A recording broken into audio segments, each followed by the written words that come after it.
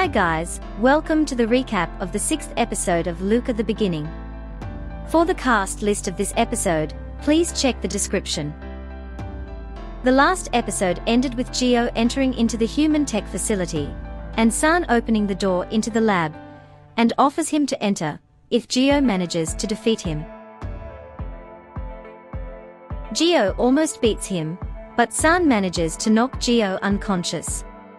They take Jeo into the lab. When Jong-hwan goes to heal Jeo from the many wounds San have given him, Chul stops Jong-hwan, suggesting to check his ability to heal himself. Chul meets with another scientist and asks him to make several clones of Jeo's somatic cells. He even asks him to keep it a secret, even from Jong-hwan, if he wishes to live after the research is over. Meanwhile, Captain Choi has taken Gu Reum to the interrogation room.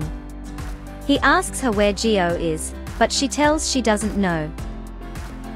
Captain explains that he knows she works with him, since one of the nuns in the church has testified that Gu Reum and Jeo visited the church together. Gu Reum continues to deny, and Captain leaves her in the interrogation room. Leaving Gu Reum in the police station, Captain Choi and Detective Kim goes to her home to see if Jeo is there.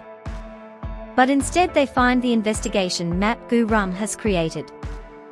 The captain again confronts Gu Reum, showing her photos of the investigation map, and takes her to have a drink.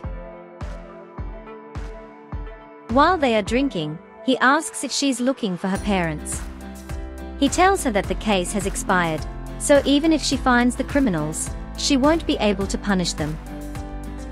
He tells her to let go of her parents and the culprit, without ruining her career. She breaks down into tears and tells him that even if she had to leave the job, she'll start a private firm and start investigating. So hopelessly Captain Choi tells her that he'll pretend he doesn't know any of Gu Reum's background, and the fact that she's investigating her parents' case. He'll delete all the photos he have of her investigation map. In return he advises her not to get caught, because if she does, he won't be able to protect her. Back in the lab, once Jeo regained consciousness, Jong-hwan introduces himself as his father.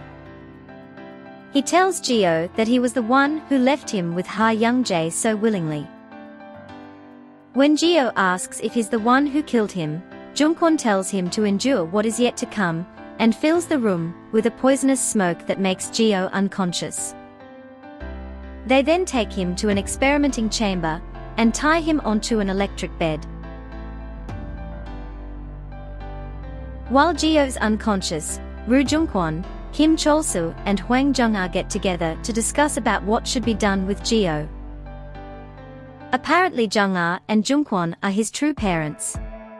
Jong-hwan tells them that there are a lot of impurities in Jeo, so first they have to remove them before cloning. For that they'll pass electric shocks to him.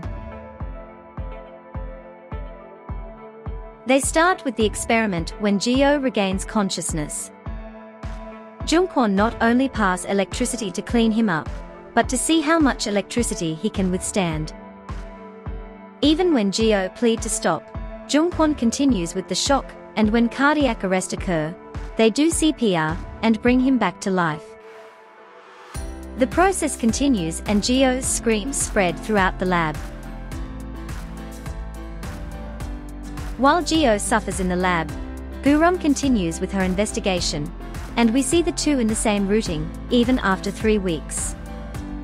Gu Reum notes that the electric bill human tech gets is pretty high for a 2-story building.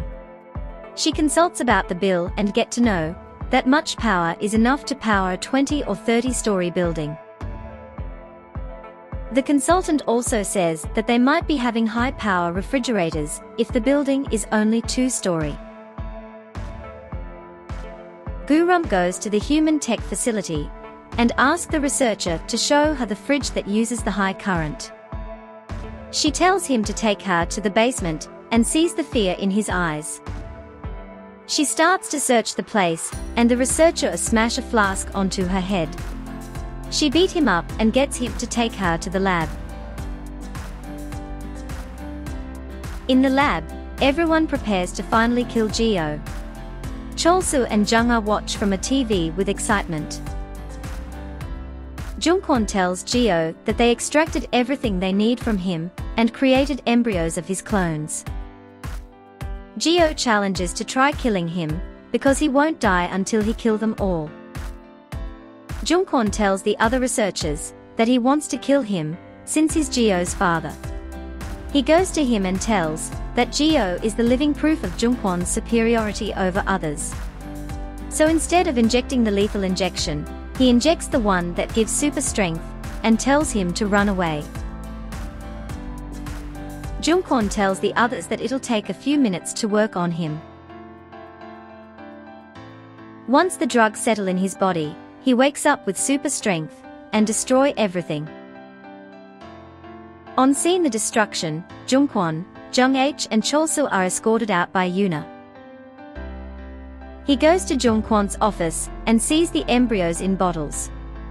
He sees the empty bottle with his name, and the episode ends with Jeo screaming out Jong-hwan's name in rage. So that's it for this video, guys. That's the end of episode 6. Don't forget to let me know your thoughts on this episode in the comments. I'll bring you recaps of the other episodes as well, so make sure to check them out. Please leave a like and consider subscribing to the channel if you enjoyed the video and want to see more videos like this. I hope to see you again. Thanks for watching.